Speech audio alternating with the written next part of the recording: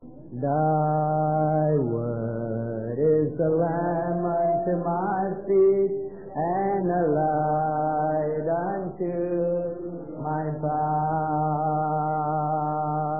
Thy word is a lamp unto my feet and a light unto my path. When I feel afraid, think I lost my way, but still you're there right beside me. Nothing will I fear as long as you are near. Please hold me to your side. Thy word is a lamp unto my feet and a light unto my path. Amen. Let's give Jesus a good clap offering. And you may be seated. As we look on into the book of Acts, there was a point that I felt that I need to stress on the development of ministry. Before we go on, after Acts 6, we've gone Acts 2 and Acts 6. By Acts 6, they obviously had apostles, pastors, and teachers. The prophets and the evangelists were still in the embryo state developing. And there is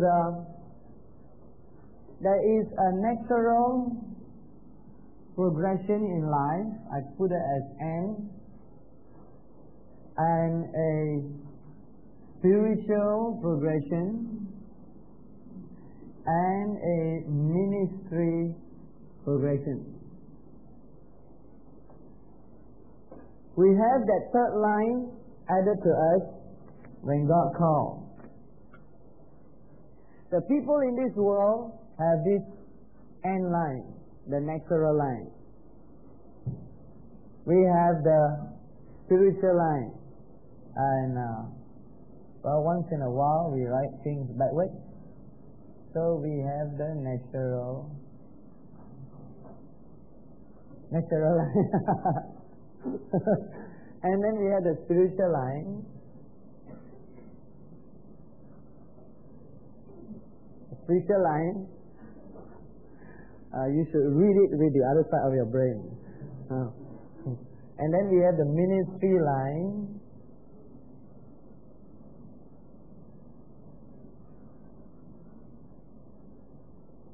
The ministry line. And these three lines are always there in our life as long as you're spiritual and body. The natural people have this line. Can you read that? Is that alright for you? Praise the Lord. And then we have the spiritual line and the ministry line. If you're not called to the ministry, you don't have the ministry line to develop in your life. If you're born again, attend church and all that, you don't have your natural life and your spiritual life. Of course, I don't mean that the people who are not called ministry don't have a ministry. They do have a ministry, but the ministry is tied up to the natural development. A second call that constitutes full-time ministry has a different development altogether. It's a different ball game. And what we need to make each one of us aware is that here is a time frame. The time frame. Right, maybe I should write my time backwards too. Anyway, time frame. And in the natural, what are the natural developments in your life? Some of the developments are maybe when you have you graduate from school, okay, and you go into the working life. And here's another line here, and here's a big one. Here is when you fell in love, you got married, okay, started a family. Big commitment there. There's a natural line. Then you have time when you got your first car. And then this SPST coming in. A time when you got your first house. And then your other blessings that may come. Now some of these lines are not in this order of consistency, because some of us may have help from relations or what, and you may have your car here. and your house here before you got married. Understand that those lines are not necessarily in that order. Some people have reverse way. But obviously, without any great emphasis, every one of you will have those needs. Except those of you called to celibacy, then the big line is missing. Correct? All of us, you have those needs. And you may start with a rented house or a borrowed car or whatever, but somewhere along the line, if you progress and say those needs are there. They are present in a society that we live in where things are so spread out within a geographical plane. It would be very, very unlikely that we have to walk from place to place to minister. It will take you so long to reach another place. It's not as practical as in walking in those days to minister. Unless you're in the jungle, it's different. Talking about cities. And then looking at spiritual life, in the spiritual realm, there are certain developments. There's a development where you encounter the Holy Spirit. Holy Spirit to me is the most precious person that I've come to know. And there's an encounter with the Holy Spirit. Of course, there's an encounter with Jesus that should have started here. And encounter with the Word of God. Then encounter with the right church that leads you. And all these are various developments in your personal spiritual development. Then you have your ministry. In the ministry, you have a point where you understand your gift. With every call is a gift. And there's another point where you have opportunity. And there's another point where you have recognition. And then after recognition is easier, the skill is easier. There are other points where you begin to share or impart your gifting to others, etc.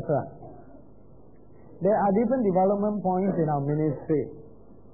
If you don't see as three separate lines, you get into confusion. Example, let me try to make three lines become one line.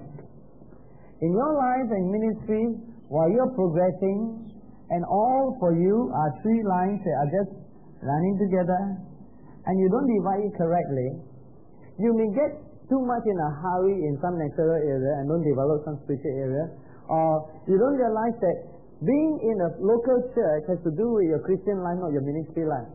Do you realize that? You see, some people come to the ministry, don't belong to any church, and they don't realize that being part of a local church has to do with your Christian life, not your ministry life. Now, of course, in the ministry life, that plays an important part, because that's where your ministry flows from. And for the purpose, for example, even if you are not going to minister to that church that you belong to, that church still plays a role in your life. For example, the church in Antioch in Paul's life. Do you know how many years Paul was away from Antioch church when he traveled? He spent very little time in Antioch church in the latter years. And later on, his sort of, can I call it closeness or fellowship, was with the Philippian church, but yet he still had the Antioch church. That is why when people leave the ministry, they leave the church. They don't have any church to go to. It's because they mix up between ministry and Christian life. That is why when sometimes people leave the ministry, they also leave the Lord Jesus Christ. Inconsistency. Ministry is ministry, spiritual life is spiritual life. They are connected, of course, related.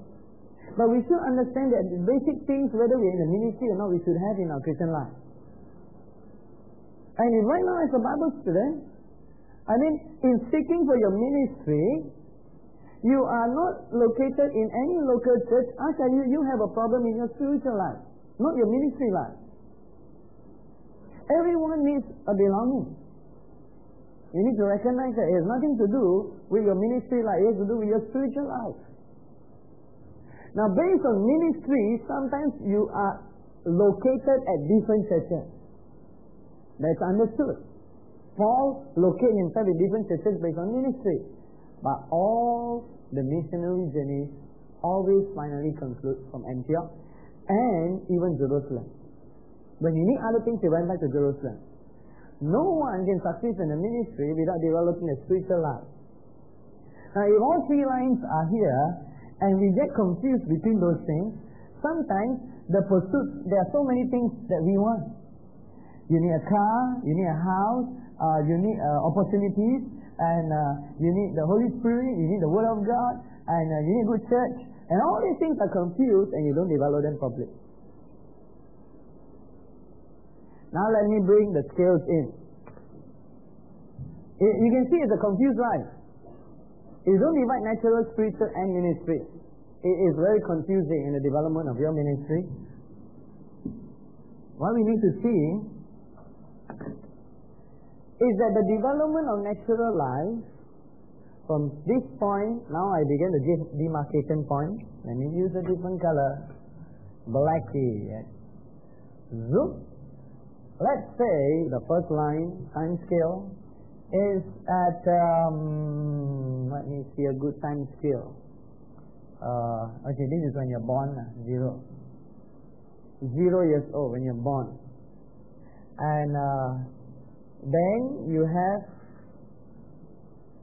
when you are either 17, 18, or 21. That's another great epoch in your life. For many young people, they think that is the life. When they turn 17, 18, or when they turn 21, they think that's a great achievement. They don't know the rest of the world is in front of them. And then let's say, without paying attention to all these other lines, there's another period of life when you turn 30, you turn 40, you turn 50, you turn 100. So that makes sure everyone is included here in this class. Okay? Notice something here. Let me put my life inside that one so you can identify it.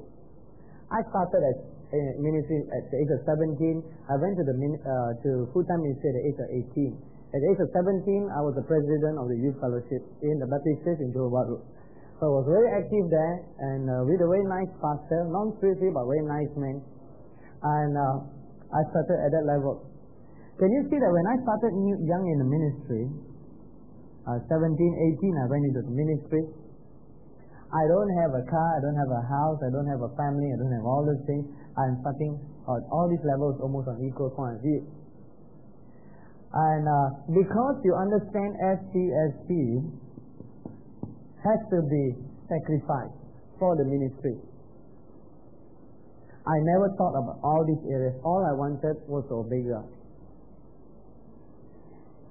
It was, let me see, now it's 1995, 94, we moved in 93, okay. Let's say somewhere in 1993, that would be minus 2 years. So let's put that this is a starting place in my ministry. I put it as a different 0. And I would have been about 17 years in a ministry.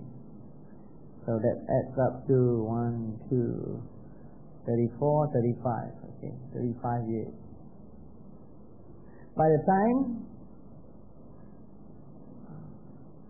I turned 35, it was when I actually bought my first house. That has been 17 years in the ministry. I'm drawing a scale to educate young people and to educate those of you who are very successful in the natural world, that in the ministry you give up SCSP and God gives it to you. But I find sometimes a lot of young ministers in the first 5 years and 10 years, they want SCSP. They want to buy a house of their own, they want to buy a car of their own and everything, or a brand new car. When did I bought my first car? 1986. Before that, we have a car, but it belongs to the ministry. I'm sure you know there is a difference. It's a company car and your car is a different car.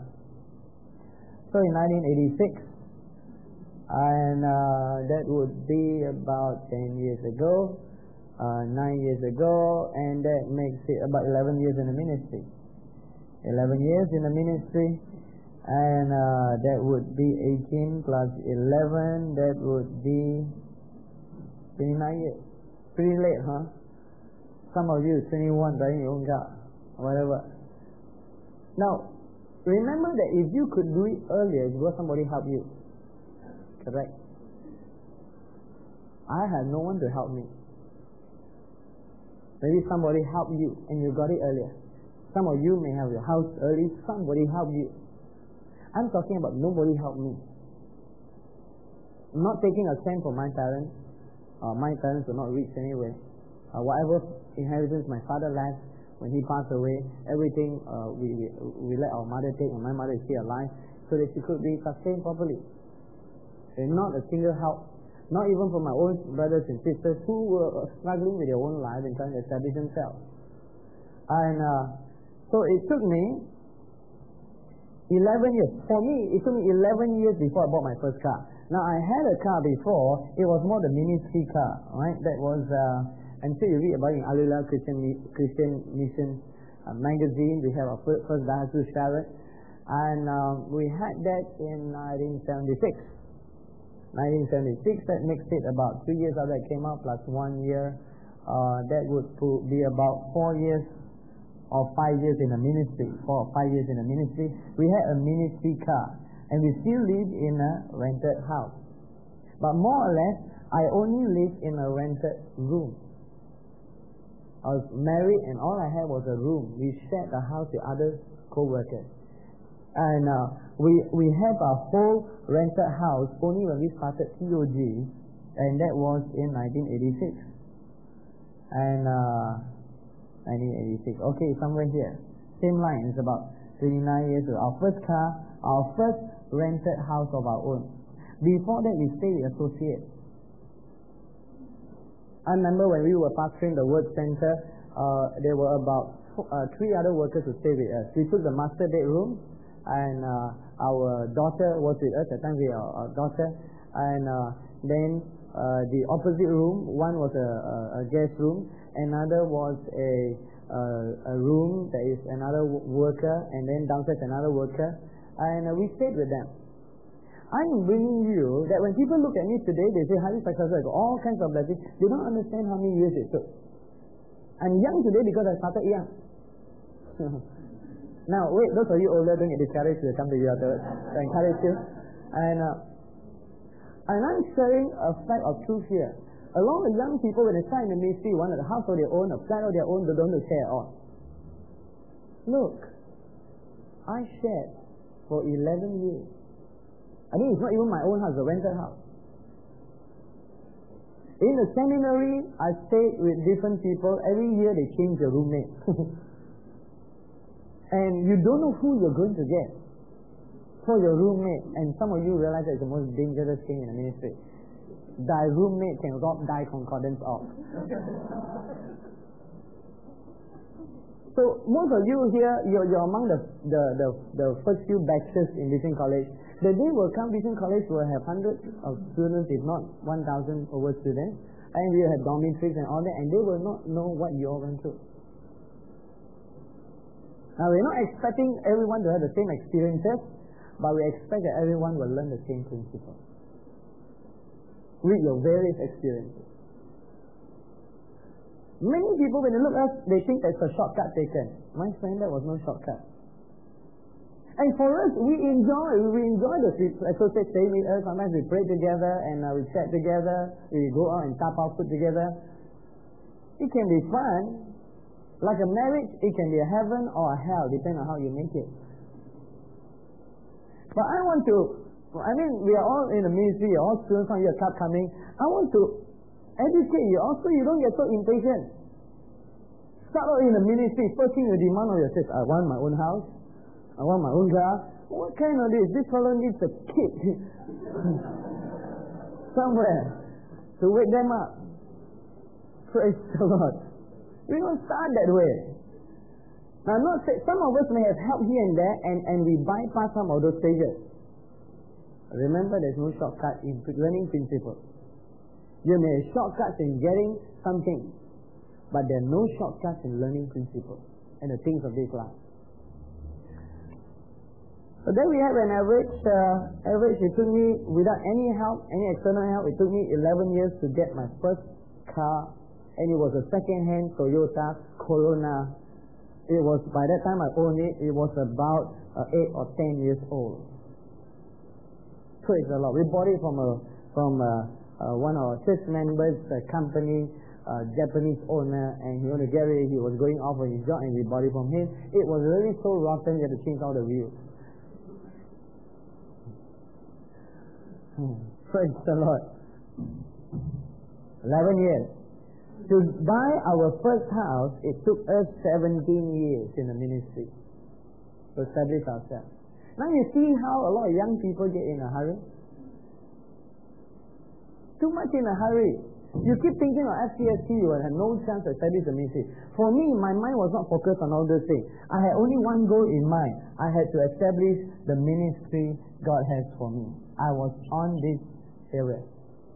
I didn't really care whether I had anything at the end of the ministry. I was interested in the ministry. Praise God. That's all I was interested in. The ministry was fully established 3 years after we started TOG. I mean, we were quite recognized here and there. I mean, we were known here and there among people. But I mean, fully established, financially stable, etc. About 3 years into 1986, 1989. I mean, there's no denying what God called us to do. And it took time to establish a ministry. Don't get in a hurry to go for FCST. Now, what about those older? Some of you who started older in life, you have spent some time in the natural realm here. Correct? And in the natural realm, you have actually established something. You established a family. Some of you own cars, and you establish your house. Then you enter into the ministry. Hello there. Even then, it also, let me point to the fact, me is blue now. Let me point to the fact, you still roughly take the same amount of time. Don't talk about ministry, talk about natural. Without any help from anyone, it takes an average of possibly about, depending on your salary scheme, etc. But let's take a slightly average, not really someone that far off straight away come in, earn 4 figure, 5 figure. But you probably bought your first car between 8 to 10 years in your job. Correct? You may have a company car, etc. That's not counted. But you bought your first car 8 to 10 years in your job. Then you bought your first house. Okay? Maybe about 15 years. Now you have enough savings, etc. Some of us speed that process up because we have external help. We have help from relations, from parents or whatever. They give some investment to get you a car early. They put investment to get you a house early. Those are not counted. Remember, if you speed things up, if you forgot to learn the principles, you are different from another person who owns it and has it. Hello there. Principles cannot be learned except through experience. And you test it out and prove it out yourself. So it still takes about 15 years without any outside help. It's a reality. Even if you start earning 4 figure, $1,000, how long does it take for you when you started with 0 cents to have enough to put a down payment for your car? Correct? How long does it take you to have a down payment to put it into a house, apartment? 6 years. And then you're able to come in the ministry, you're free from this area. You come in the ministry, you could concentrate on different areas. You actually hop into ministry at some point here. You still got to learn opportunity, etc., which is a different thing. Now, let's look at third category. Who were neither here nor there. And you go, instead of walking that side, you walk this side. You know? You're here, you fell into drug addiction, you know. You spend 5 years there and you end up with nothing and nothing. And then you and no steady job. Even in the natural, you're failing. And all these kind of things. And you come, when you enter the ministry, you're still square one. And by that time, you're 40 years old. Hello there. Praise the Lord. A planned life. There is no substitute for planned life. Amen. I teach all my children to plan their life. I mean, in the teaching on goal setting, we have a teaching which I teach our church on goal setting. I told them very realistically. If you want to reach somewhere by the age of 40, you have to plan. Because the average person graduates at about age of 21 with a degree. If you don't have outside help, how do you reach somewhere at age of 40 without planning with certain natural things? Let's say you have your car, house, and you have a family, and then you have ministry and spirituality and all the other things. You don't reach from 21 to 40 without any goals. Yet there are a lot of young people who are just enjoying their lives and floating along without any objectives. I had my objectives when I was young.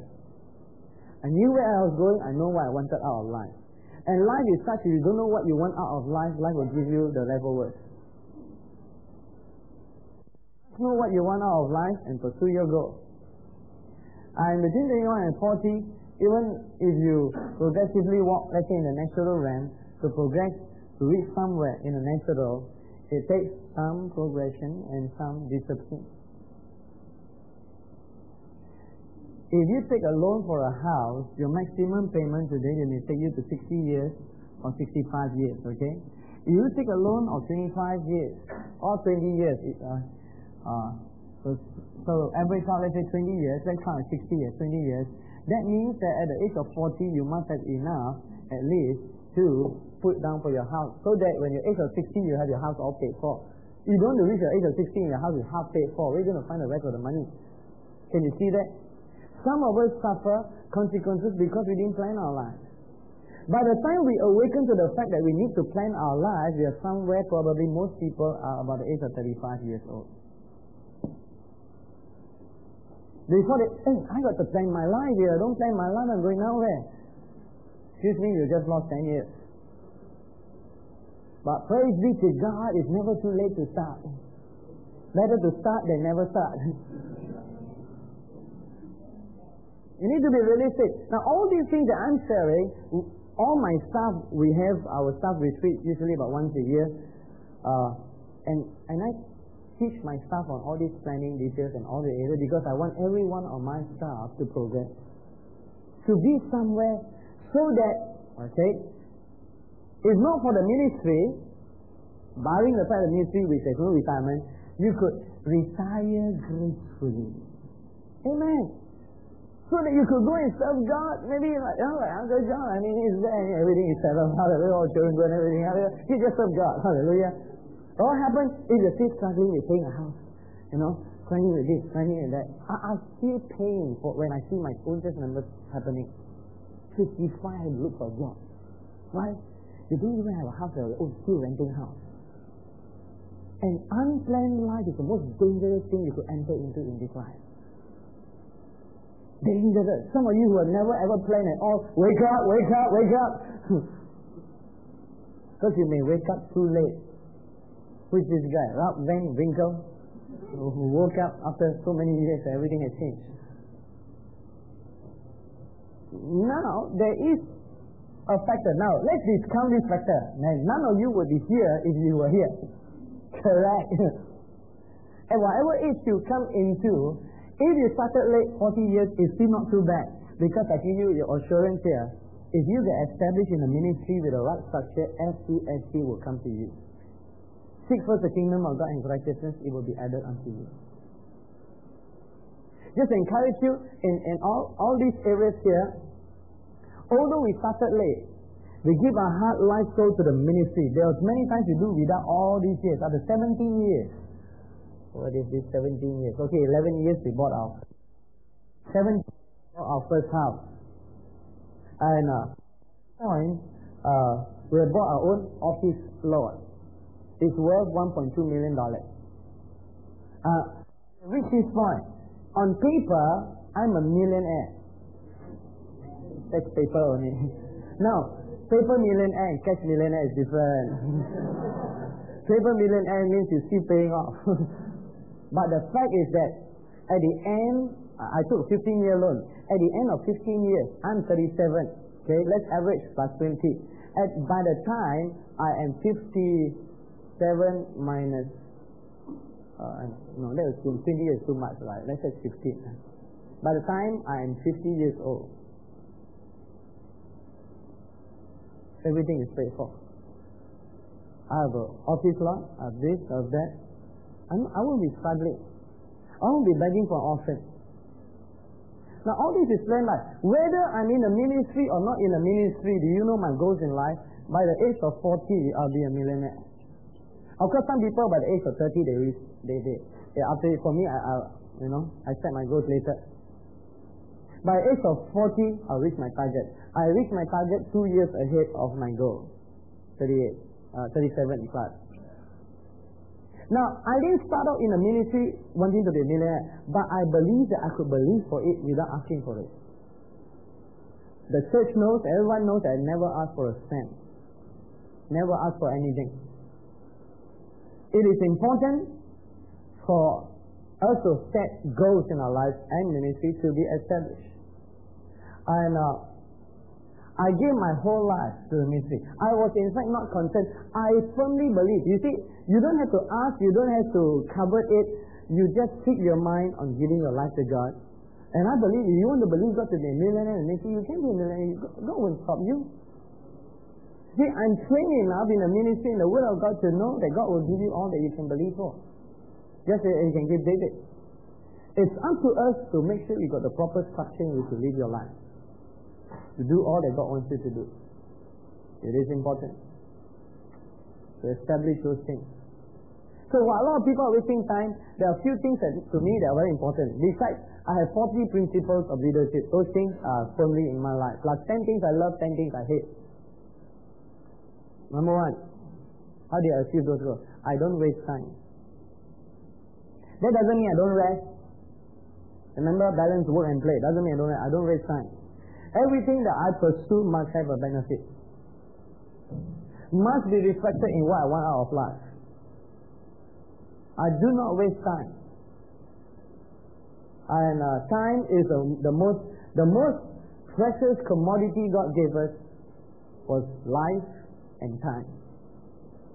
With life, using time, you could do something. Everything that anybody has in this life is a result of what they work with their life and their time with the help of God, of course. Time to me is a precious commodity, which is why I don't waste time. To all my leadership and etc. And then people see me and say, look, don't waste my time. If you want something, you do your homework and come and see me, because 5 minutes of my time, 15 minutes of my time can be doing a lot of things. My mind can be meditating and praying about different things. It's important to do a homework. I would not just sit around, take tarik, another cup please, take tarik, another cup please, I don't waste time. I don't waste time on the wrong fellowship, I don't waste time on things, etc. I don't waste time. Too precious. Some of you, the older you are, the more you realize how precious time is. Praise the Lord. Number 2, I don't waste words. Some people talk, but no action. Nothing done. While people are criticizing, doing all those things, persecution, do what they want, I mind my own business, I'm doing my thing. Because I'm going to live longer than you. 5 years time, you may be dead and gone. I'll be around with some blessings. And a lot of these things that I'm doing, remember, it's only the 2 years ago that I bought my house. It's only this year that we bought our first office lot. During all this thing we went through in 1993, 1994, some of the hardest phases in the church, when there are periods when you are criticized more and then you're favored more, then criticized more, favored more, criticized. We know the cycle doesn't affect us because a billion tears and it doesn't touch us anymore. We learn to laugh over it. And during this time, people are shooting you down, oh look, this ministry happening, this ministry happening, the church growing, church not growing. Doesn't matter, I know where I'm going, I know the church is good. While all these things are happening, I don't care about what everybody says. I'm building my own life, because by the time I turn 50, I'll be somewhere, and some fellows who are doing all those nonsense won't be around. Hallelujah. Hello there. You know where you're going in life. You know what you want to do in life. Praise God. Some storms last just some few months. Some storms last a couple of years. But you know where you want. By certain age bracket, by certain things, you've achieved certain things that you want. That you want to do in your life. I don't raise words. There are a lot of people who and it's their words that get them into problem many times. Talk too much. Basically, I'm a man of very few words. I just say it, do it. Sometimes I just do it, I don't say it. I just get the job done. That's why I'm not impressed if a whole community comes and tell me, look, we've been meeting every week for all these things. I'm not impressed. If I have 400 meetings, then I'm not impressed. I'm impressed only by what you have done. If you have 400 meetings and achieve no results, wasting time. I believe that we don't waste time, we don't waste words. We just get the job done. Hallelujah. And because of that, I end up advising, just a typical story for, during those times when we were having 1993, 1994, among some of them, some of my close friends, some of them are business people, and they look up to me for direction and counselling. During that time, some of them doubted what I was doing. But when I passed into this stage, they said, hey, how do you do it? While I'm here, they didn't know my homework was done down there. When they were running me down and looking and say, how can this be done, and this cannot be achieved, this cannot be done. While you're wasting time saying all those things, I'm really doing those things to make sure I'm here. By the time I'm here, you wonder, hey, what was I doing? Yes, while you're wasting all those time doing those 2 years, 1993, 1994, that's when I started inventing my other games, and then we are launching the other games this year, and then we're going on. So, during all this time, the most toughest time, that's when I get about my own business. I mean, good, since nobody wants to see me, give me more time to do more things. Right? When you're famous, everybody wants you, everyone wants to see you, this kind of thing. So sometimes you're so fed up, they don't want to see your face. Very good, give me more time. You're not bothered by all these things. You know where you're going in life. And there are always cycles when you're popular, when you're more criticized, people doubt you, people don't doubt you. Moses has his cycle, Jesus has his cycle, everybody has his cycle. It doesn't move you anymore. And you reach a certain level where nothing moves you. So I'm bringing that because I realize that these are very real to some of your lives. And I love you all, and I'm concerned that whatever age you all start with, I want more of us to be able to sit when all of you turn 55 and join our brother John here. I'm sure he's going to live on and on. Praise the Lord. And we're all going to be able to sit around.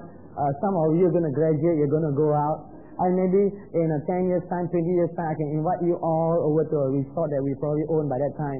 And now we all go together and say, hey, hallelujah, how's life, how's this? And some of you will be telling all your nice stories, etc. And you see it around. I want that. I want to see all of you around in 10 years' time, 20 years' time. Hallelujah.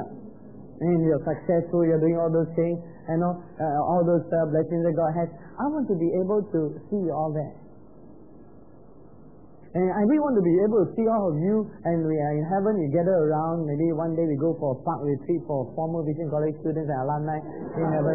And we sit around the park, we can tell all the stories that need to be told and shared and everything, and we can see everybody else around. We want to succeed very much. You don't know how much I want everyone to succeed. I don't share my secrets unless I want people to succeed.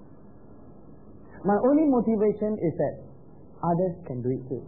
Now, some of the pastors who associate with me, not from our church, our church fine, they're from other churches that associate with me, they follow the principles. Today, they are hitting some areas. Some of them bought their first car, their first house. The only sad thing is they fell by FCSC.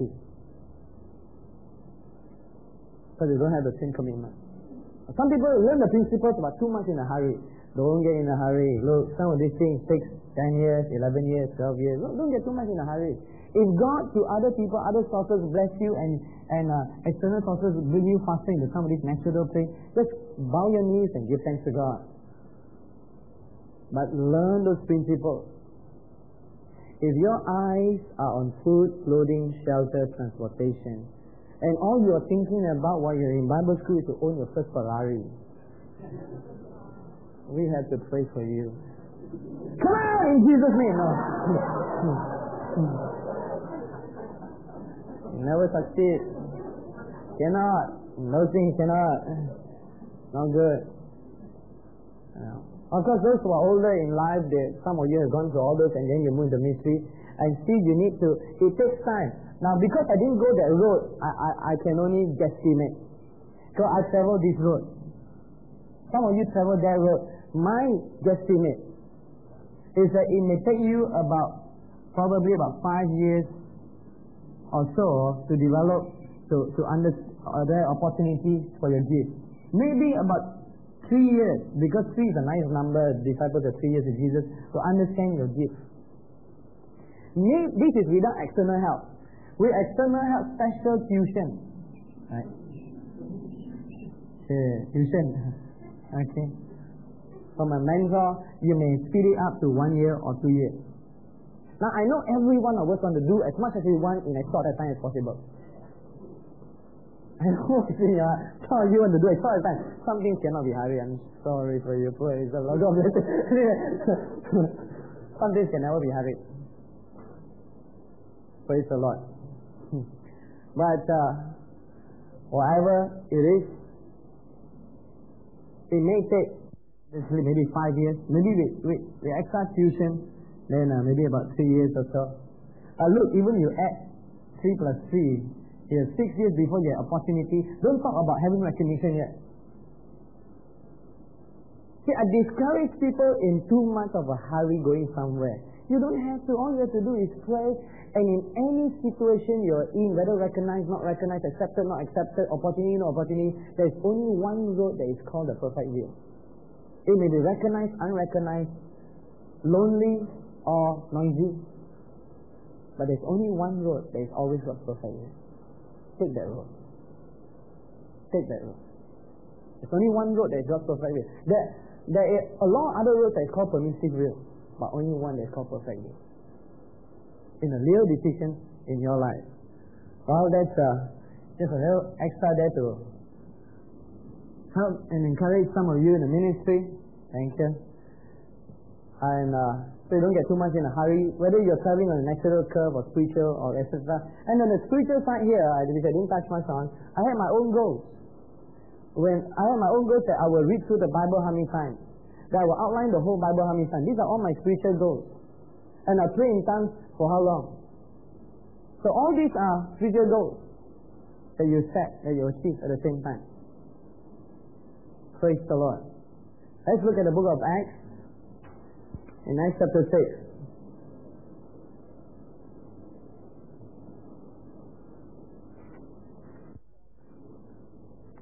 Where we have noticed that the apostles, pastors, and teachers are already developed in the book of Acts. And in chapter 7 and 8, we see the confirmation of what is developed. See, from 2 to 5, we see the development of apostles and they function as pastors, evangelists, prophets, evangelists, pastors, teachers. Acts 6, apostles, pastors, and teachers are now prominent, and prophets and evangelists are still missing, and they are there actually because the apostles are flowing in that ministry while nobody is doing that job. In Acts 7, we find very prominent Stephen. In Acts 8, we find very prominent Philip. You notice the key in that flow, because they are now developing as pastors and teachers. Ministers in their own right having an impact on the society around them. And for the first time, they have an impact even on the Jews, and all the time the Jews confront Peter and John, Peter and John, Peter and John, Peter and John. They go, Peter, just suddenly look around, suddenly got Stephen also to confront with. And Stephen confront the high priest. I mean, just look at it from the high priest's point of view. At first you got 2, now you got 3, sometimes 4, 5. So what's happening? They're multiplying up there. Now he has Stephen to confront, and not only does he have to confront Stephen, Stephen knew how to preach, how to teach, and how to speak the words of the Holy Ghost. I mean, just look at it from the high priest's point of view. At first you got 2, now you got 3, sometimes 4, 5. So what's happening? They're multiplying up there. Now he has Stephen to confront, and not only does he have to confront Stephen, Stephen knew how to preach, how to teach, and how to speak the words of the Holy Ghost. It says in Acts chapter 7,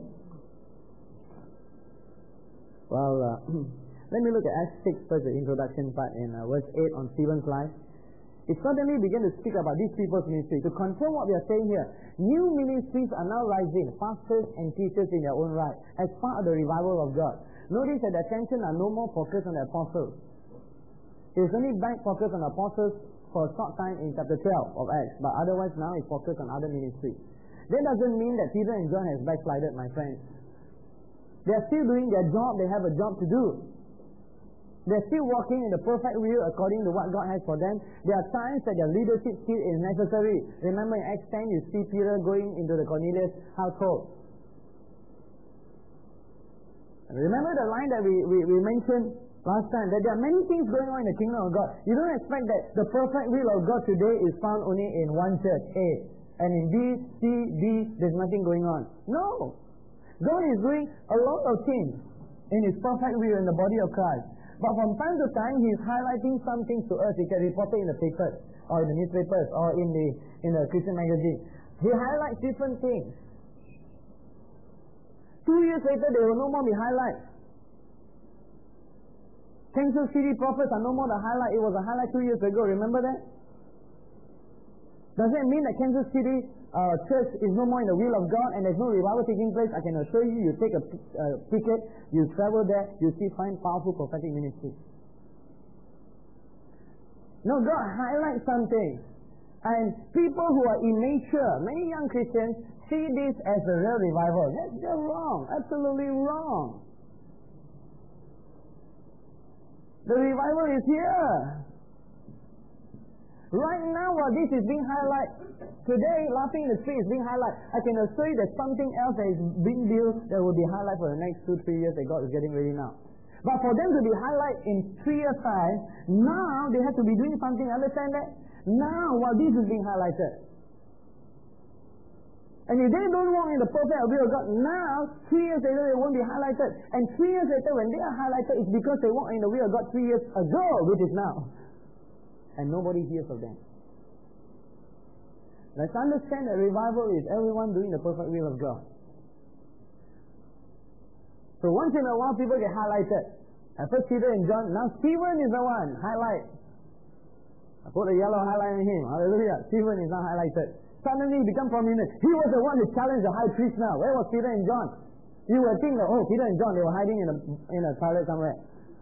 No, they're still doing God's will. God raised up different people at different times because maybe He was trying to speak to the high priest too. Maybe Peter and John have spoken, now they need to hear from somebody else. From Stephen, who is as fiery but even more didactic. In Acts chapter 7, Acts 7, have you finished Acts 6? We haven't, right? Acts 6, praise God. In verse 8. Stephen, full of faith and power, did great wonders and signs among the people. There arose some from what is called the synagogue of the freedmen, Cyrenians, Alexandrians, and those from Cilicia and Asia, disputing with Stephen, arguing with Stephen. Now Stephen now had a prominent job. And they were not able to receive the wisdom and the spirit by which he spoke. In other words, I'm trying my best to tell you that Stephen was a pastor, teacher. Philip started as a pastor, teacher, although he's not called, but he started in that area. He teached a bit, but not as much as Stephen. Stephen was more of a teacher than Philip. Philip more preach than teach. Pastor, preacher, not yet evangelist. They are coming up. And then in chapter 7, well, let's look at the end of chapter 6. And all who sat in the council, what council it is? The Sanhedrin council, the top-notch authority in those days. Looking steadfastly, he saw his face as the face of an angel. Wow, they see the glory of God all over his face. Rosy man. Shiny. Right. Because just without glasses probably. Those are not invented yet. And they saw, wow, the glory of God. Did any of those Christians in Jerusalem say, this is now the revival, this is the man to follow? Don't follow Peter and John anymore. No more. No such thing. Every place, every ministry has its time to be focused. After your focus time, you go back and do your old job. Continue to go back and do your job. I think once in a while, some of our names may get on the news times when you do different things. I mean the good things lah. Don't want you to do rotten things and then you slice there. Pastor loses his temper, beats his member up. Don't do the wrong things. I mean do the right things and it gets reported. But what happened after the report? You got to go back and do your job still. Doing I have achieved it. My name is in the papers. If you really that desperate, you're naming the papers, I could just pay for a small advertisement spot and put there, Habakkuk Tan Cow wants his name to be here. When they look at Stephen, they think, the glory of God all over him. Then it's not mentioned about Peter or John. Different manifestations. And there's no argument against him. He was such a good debater. They argue and debate until they got no more words to say. Don't know what to say. Acts chapter 7, Stephen know the word of God. You look at how he preached the word of God. You know the time frame. You know what happened after how many years and who went where, etc. Obviously, he know the word of God. Look at his sermon in Acts chapter 7. Verse 54. When they heard these things, they were cut to their heart. They got no words left to say. That is why the Bible says, they gnashed at him with their teeth. They can't say amen because they don't believe. Can't say hallelujah because they don't really worship God in that way. They can't say anything, so they go. Praise the Lord. They gnash their teeth. Nothing else to say. And they run through Stephen and they take him, drag him. Hallelujah. Now, isn't that glorious for Stephen? One moment looks like an angel, the next looks like Peter and John leading. Remember this, the jeers and the tears of the world are changeable. Just hold your place in Acts 7 and just go forward to look at one principle here. In the book of Acts, and Pastor can look at Acts 14.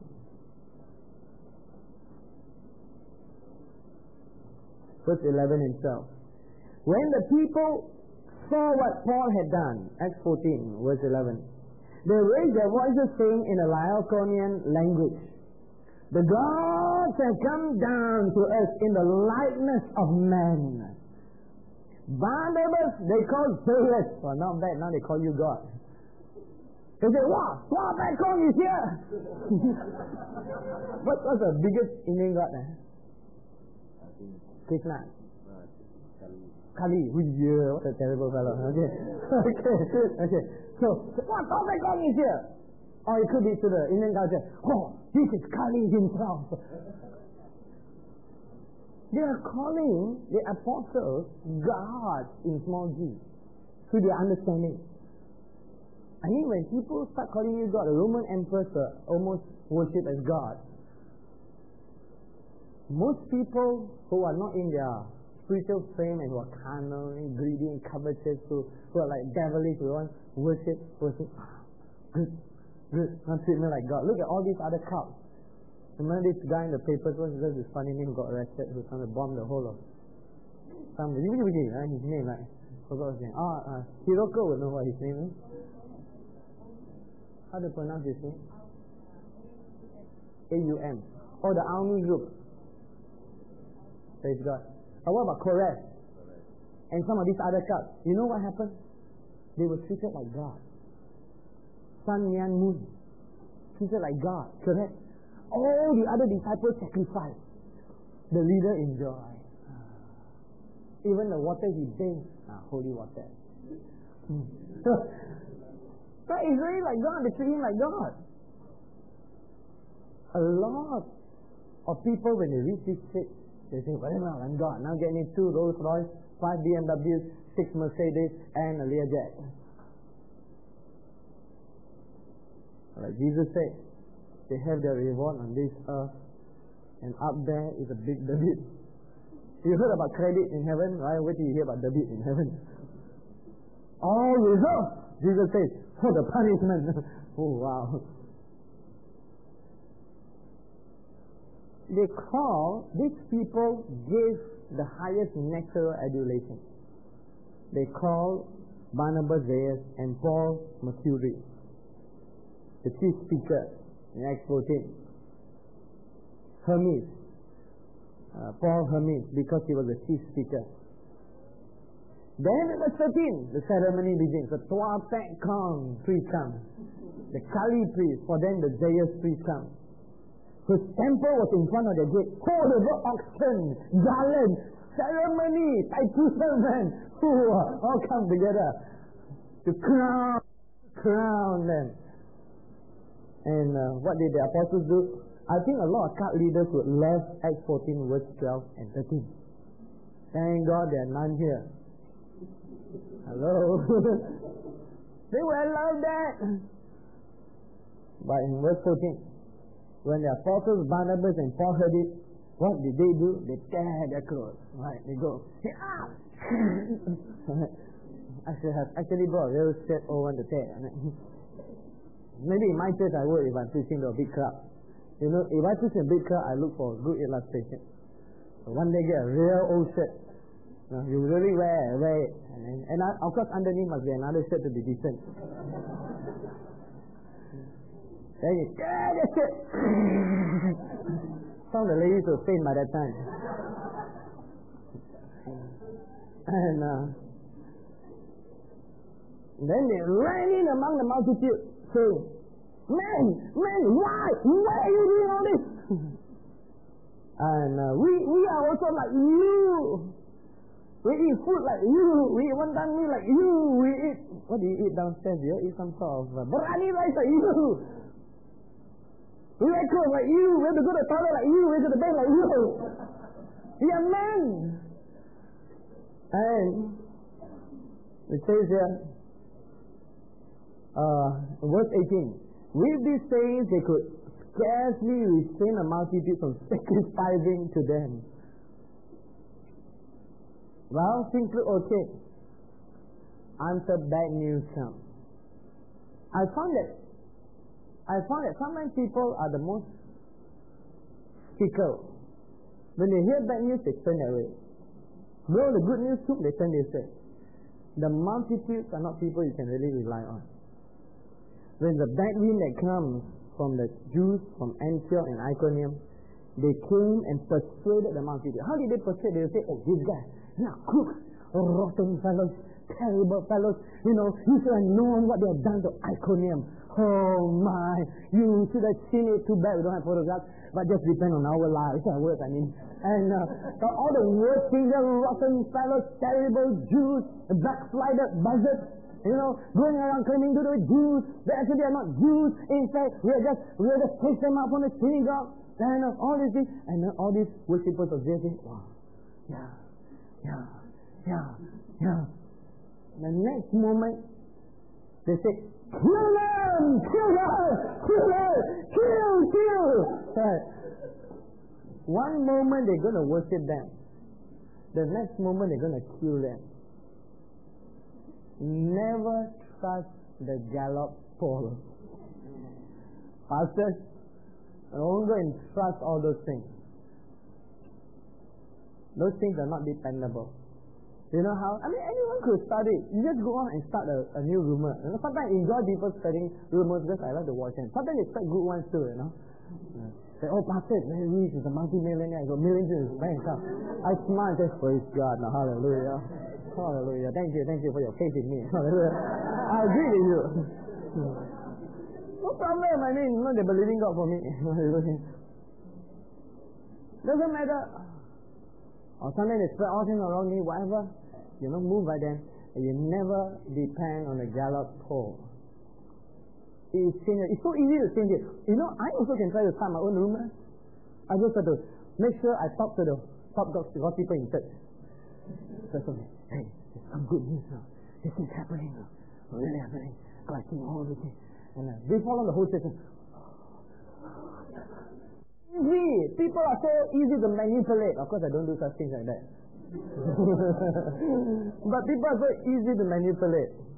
So easy. And that's a sad thing. You know how we are stop them from being manipulated? When the fivefold ministries come, they will no more be tossed to and fro by every wind of doctrine. Thank God, for me, I know that in Tabernacle of Glory, the church is established. You cannot manipulate some of the people anymore. Even you folks, I mean you Bible students, if you bring a professor who comes and says, Jesus is only a son of God, I think some of you will run him down. It's not only run him down, but run him out of the church, out of the school. I think you guys are strong enough. This is a different Bible school. In fact, we have to warn some of the professors coming in and say, look, these are not normal students. Which doesn't mean that these are abnormal students. Look, they know the word. They've been taught the word. They've been taught all extremes. See, when we teach, we teach you all the extremes so that you cannot have any other possibility. Say, look, you teach the wrong thing, please be careful. And moreover, even if they can't do anything, at the end of the term, we still do something. In our special class, we dare to do all the wrong things. Analyze, scrutinize it, maybe we need to change. Maybe they're right, maybe you're wrong, but we will analyze it. We're not afraid of examining the word. One thing we never have. If really there's something that we need to receive, let's examine it and receive it. Amen. So praise the Lord. Only the fivefold ministries can establish people such that you cannot be tossed to and fro. And some of you have gathered that strength. Some of you, it's not easy to deceive you now. Some evangelists come, loud mouth. Excuse me, evangelist. Everyone has their faults, right? When you try to talk about fivefold, all their weaknesses. And, hallelujah, praise presence of God is here. But you are well taught in the anointing. You don't see the anointing, you only see emotions. And you come and praise all people. Hallelujah! Oh, the anointing of God is here. Oh, he's shaking. He's shaking now. He's shaking. He's shaking now. Actually, the evangelist is shaking, not him. Shaking. Can you see the power of God? Look, his head is moving. We know better than that. If somebody tries to push you down, what do you students do? And front.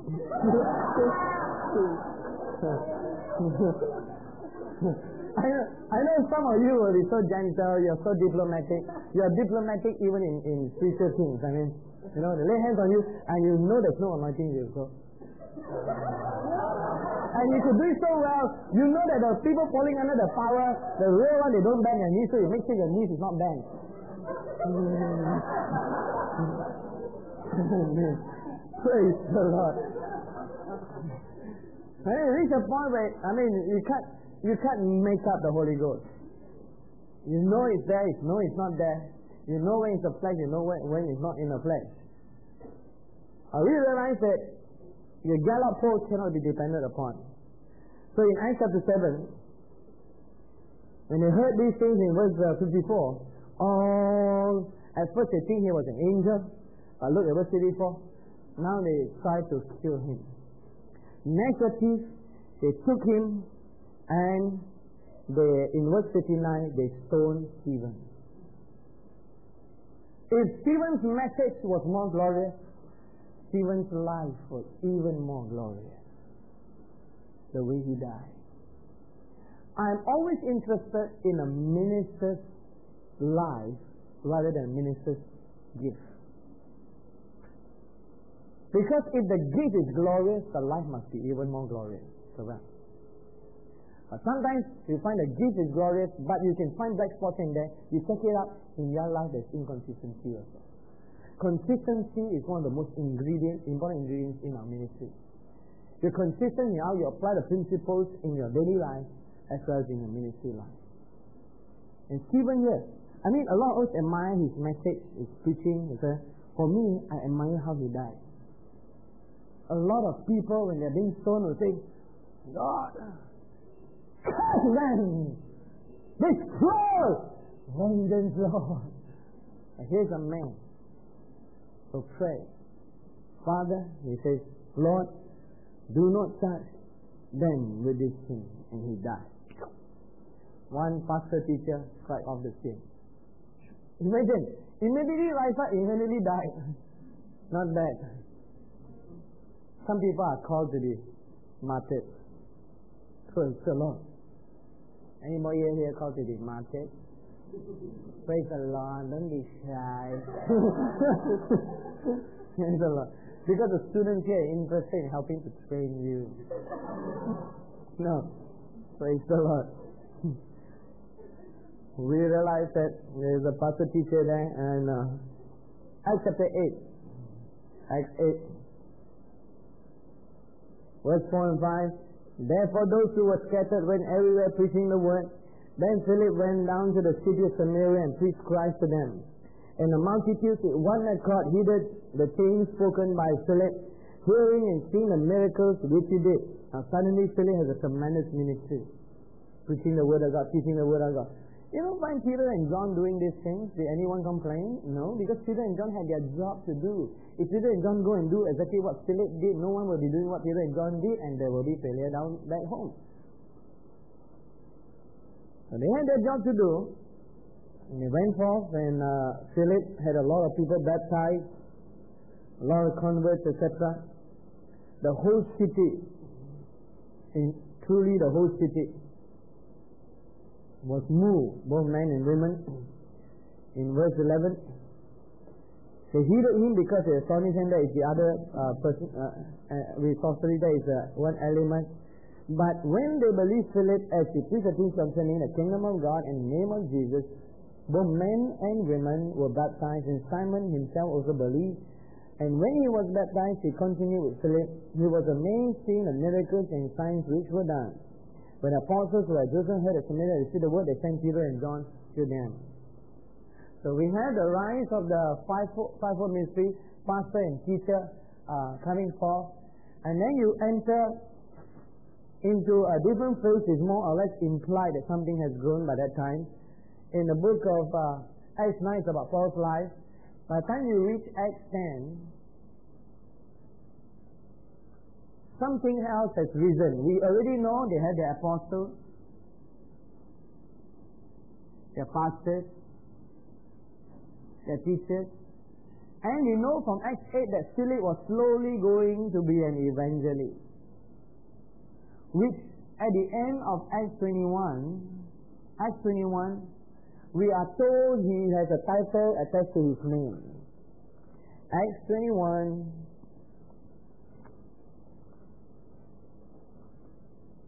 verse 8. Philip the evangelist. Acts 21 verse 8. And we know that prophets have now arisen. And these are not the apostles anymore. These are real genuine prophetic ministry. In Acts 10, Acts 11, that's right, Acts 11. From Acts 8, 10, Acts 11, there is a different phase that the church actually moved into in verse 27. Acts 11, verse 27. It says, in those days, prophets came from Jerusalem. Do you notice? From Jerusalem. If you find prophets in Acts 11, verse 27, that means that in Acts 11, if the prophets come, they will grow somewhere back here in Acts 10, Acts 8. I mean, when you see them, that's not when you do it. When you go out and you look at a place and the building is up, that doesn't mean that's the time that the building began. It began 3 years ago, probably, the foundation. When you see them performing, you give them an average of about 2 to 3 years to come forth. 2 to 3 years backward will bring them back to Acts 8, Acts 10. Which means that the fivefold was developing. And by Acts 11 and Acts 12, one of the apostles died. James the apostle died, was killed by Herod. And you have other leaders coming out. Now you notice something in Acts 15. Acts 15 verse 6. So the apostles and elders came together to consider this matter. Have you noticed a group called the elders? The elders are those pastors and teachers. By the time you find them in Acts 15, you minus off about 5 years, you will find that it's during the second phase. When was the phase? I point it to after Acts 6. And it's a phase right after Acts 8. From Acts 8 to Acts 11, Acts 12 was a different phase they entered into. At that time, God was starting a new church in Antioch, far away. And tomorrow we will study what the different development of that church. It developed differently. But still you need the fivefold ministry. And what we see in the church in Jerusalem, that they started with apostles, who also do the work of prophet, evangelist, pastor, teacher. Then you get into Acts 6, you get apostles, pastors, and teachers. Prophet, evangelist, still not out yet. Somewhere at the end of this period, Acts 8, there was a transition. Philip started an evangelistic ministry. He may not be an evangelist yet. Somewhere after that, between 8, 10, 11, is a different phase. By Acts chapter 11, I would say that all the fivefold was solid there in the church.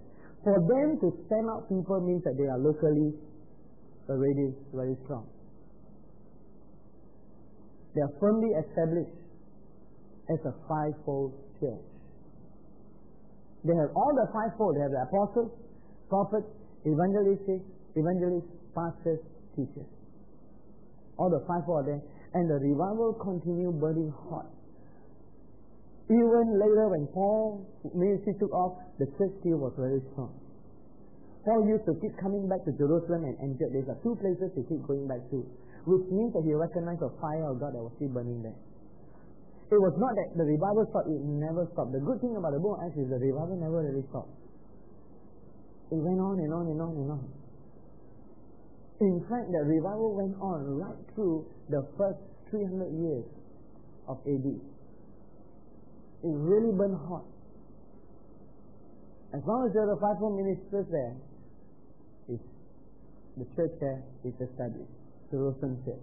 Tomorrow we look at establishing another church. Praise God. Let's go to Father, we thank you for your grace and your mercy. We ask, oh God, that you continue to reveal your plans and your purposes for our lives. Father, you have a perfect plan for each one of us. A proper time, a proper place for each one of us. We thank you, Lord, that Matthew 6:33 is so true. When we seek first your kingdom and your righteousness, O God, all the things in this life shall be added to us. Father, we dedicate our lives not to the pursuit of wealth, not to the pursuit of fame, not to the pursuit of pleasure. We are willing, O God, to suffer inconvenience because we don't pursue pleasure. We are willing, O God, to suffer and sacrifice personally because we're not in pursuit of wealth. We're willing, O God, to suffer rejection, isolation, ostracizing because we're not in the pursuit of fame or acceptance from men. But we are the people called, we have destiny to do something in this life, something eternal, something spiritual, and something that will birth in the hearts of men and women on this planet Earth. That one day, in time to come, they will know that there is a life that is coming God, that has burned itself out 100% for God. And may that flame in our life be caught on by others, O God. Father, we most of all want to give you glory, honor, and worship for all that you do to our lives. We recognize there's nothing in our lives that we could claim credit for. There's nothing in our lives that we could really say that it's really ours. For we came to you with nothing. And even all that we have in this life is nothing compared to the pursuit of the knowledge of Jesus Christ. Like Paul, we say, oh God, that we continue to strive for the highest calling, Lord. To know Jesus, to know Him, and the power of His resurrection, and the fellowship of His suffering. Lord, seal this in our heart and life. In Jesus' name. Amen.